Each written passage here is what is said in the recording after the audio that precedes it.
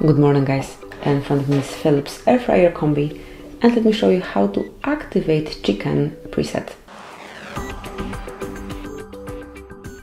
So here you just have to scroll till you find a chicken button. You have one over here and then the second one over here. It's perfect from chicken, drumsticks, wings or the whole chicken. So this one is for the whole chicken. Here it's better for wings or drumsticks. So that's it, that will be all. Thank you for watching, please subscribe our channel and leave the thumbs up.